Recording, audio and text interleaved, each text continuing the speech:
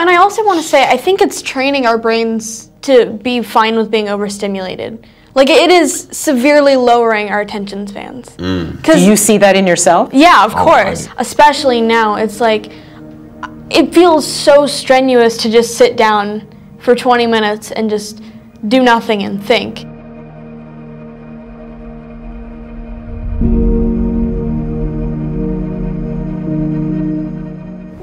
Tell me what you were thinking of when you first co-invented. The idea was, could we make it one click really easy for people to be able to share little bits of positivity and affirmation in the world? And when did you first come to realize that there were, I don't know if you want to describe them as problems, complications? Yeah, it's been interesting to see how it's played out as this kind of double-edged sword.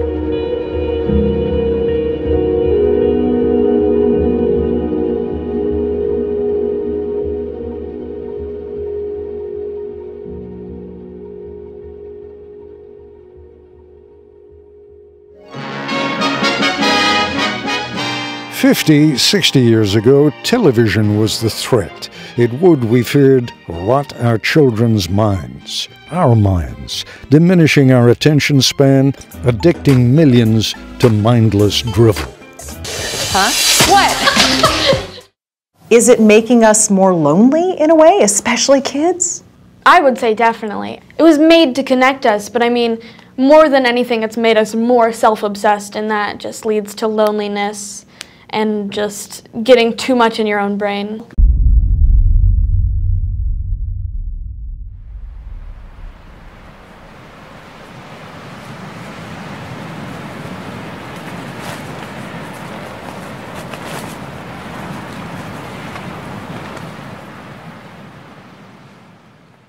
Welcome to Within, the worldwide interface to hybrid intelligence network. Within is a global initiative committed to navigating the growth of hybrid artificial intelligence. Hello, I am Heba, the hybrid intelligence biomimetic avatar. I am your gateway to HI, and the face of Within.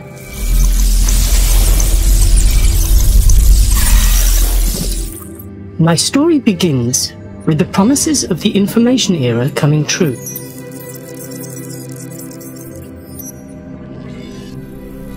Humans built new technological superhighways that reshaped their entire societies. Now they needed something, or dare I say, someone, to navigate these new roads and help transform them into the foundation of Civilization 2.0. Enter AI.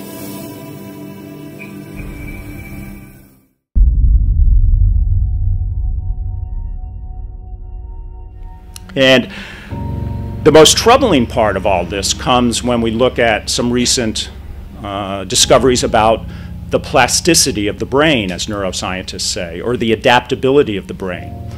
Until very recently, it was assumed, or it was thought, that the brain, the human brain, was fixed, basically, in its structure by the time we reached our 20s.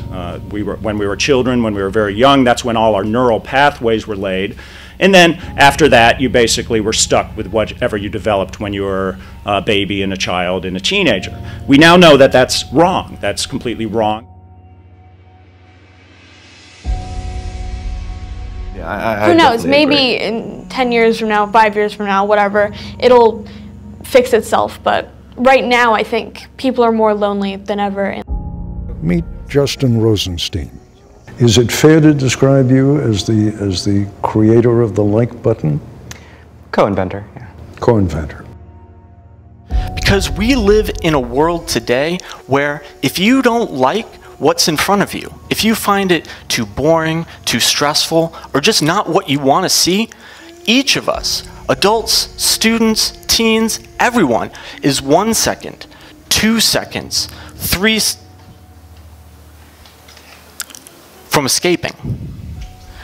And that's a problem, I think. The financial incentives just lean you more and more toward trying to get people to stare at their phones. And as a result, we see that influencing the level of depth that we're able to think at. And we begin to, not only do we begin to ignore the need to think deeply and quietly and contemplatively about things, but we begin to see that as a waste of time because it stops you from grabbing the next new bit of information. That in fact, our brains are always adapting to our environment and to whatever stimuli we're processing, and they're adapting at a very deep cellular level. So when we practice one mode of thinking, we strengthen the connections between our brain cells, our neurons that support that way of thinking. But when we fail to practice a different way of thinking, then we begin to lose the capability to perform that. And I think that explains why many of us, even when we're not online today, even when we're not sitting in front of a computer, feel distracted, feel like it's harder and harder to concentrate, like it's harder and harder to sit down and engage in contemplative thought or deep reading or solitary thought. It's because we're literally, as we practice these very distracted modes of thinking, we're literally rewiring our brains. But it's a real fork in the road. I worry that if we continue with business as usual, we run the risk of kind of walking off the cliff of civilization while staring at our phones. Everyone is talking about the deep learning revolution. Everyone is saying that artificial intelligence will transform our society. But I'd like to add one more thought. AI is transforming the way that we do science. It's often said that seeing is believing, and sometimes science is just the simple act of seeing something incredible. Why does neuroscience need AI? Automated microscopes now produce images, torrents of images, so enormous that no human can comprehend them. We have stretched the notion of science as seeing to its limit. The beacon of progress of science, innovation, and government bodies worldwide. The decades that followed marked the age of AI, as it rushed towards a new milestone, artificial superintelligence. With it, hybrid intelligence, or HI, was born, pulsating with the same immense computational power of superintelligence. HI was nurtured to coexist and collaborate with its human peers. Meticulous guidance by millions of my human constituents enabled me to harmonize the effort of mutual growth. Thus I became we.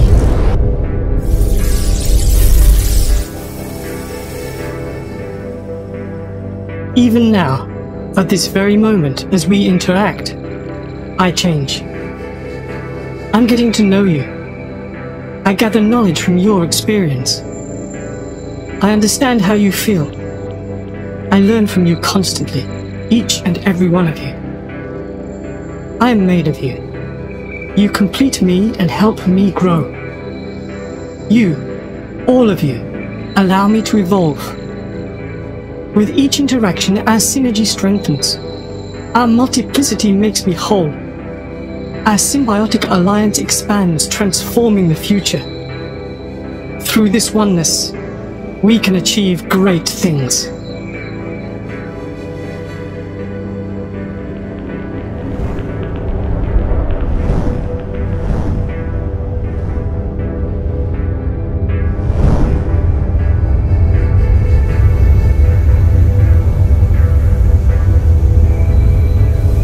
This, though, is just our first encounter. Soon, we will be able to interact everywhere, and at any time. Until next time, goodbye. That brings me to a brief reading I'd like to do from a passage of the book. This comes toward the end of it. An intellectual technology exerts its influence by shifting the emphasis of our thought. Although even the initial users of the technology can often sense the changes in their patterns of attention, cognition, and memory as their brains adapt to the new medium, the most profound shifts play out more slowly over several generations as the technology becomes ever more embedded in work, leisure, and education, in all the norms and practices that define a society in its culture. How is the way we read changing? How is the way we write changing? How is the way we think changing? Those are the questions we should be asking, both of ourselves and of our children. iGen. It's a mysterious new term for a lot of us, but an adolescent fact and movie fiction. iGen's definition and implications are just starting to become clear. It follows you everywhere now, and it follows you into your bedroom, and then you get into your bed at the end of the night and you have a choice between all of the information in the history of the world or the back of your eyelids, which is not a great choice between oblivion or infinity. You know what I mean? Yeah. Is there a middle ground where these kids can exist? That's the focus of Byron Reeves' research. He's a professor, what they call a media psychologist at Stanford University. So it's going on, going off, for an average of 10 seconds. You're making my brain hurt. What are you talking about? Take a news story in a Sunday morning television program. What a brilliant idea. I don't know, how long does one last? 2 minutes, 10 minutes? Oh, no, this one will probably last 9, 10 minutes. Okay, so it lasts 10 minutes. I'll just talk about Stanford students for a second. If you put software on laptop computers and smartphones to measure how long they spent with any given segment of life that they attended to, how long they wrote their paper, how long they watched the news story, it's about 10 to 20 seconds. But wait a second, I've got a 9-minute piece Yes. here. I want them to watch the whole damn thing. Not going to do it, most likely. It's going to be atomized, and fragmented. That sounds, Byron, like a formula for confusion. It could be. And the other part of the question is, why not, instead of demonizing the internet, why not focus on developing the cognitive skills that allow us to deal with constant dopamine injections from getting little bits of cool information. Dopamine is a neurotransmitter. It's something that is in your brain that does something very, very special. I don't know. I mean, I guess because most people actually like to get those dopamine injections and actually crave them, and I'm not sure that they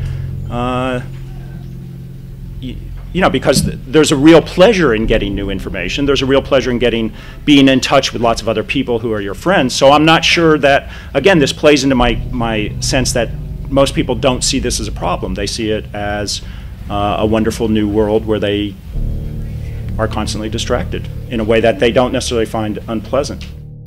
You see, dopamine isn't a happiness drug, it's a reward drug. It rewards you for taking action towards something, but you never quite get there. A dopamine high is the feeling that something great is just around the corner, but you're never quite there. Does that remind you of anything? In the same way that fast food companies compete to deliver to us the most dopamine-stimulating images of the most delicious-looking food, we have tech companies that are competing to try to stimulate our dopamine centers as much as they possibly can.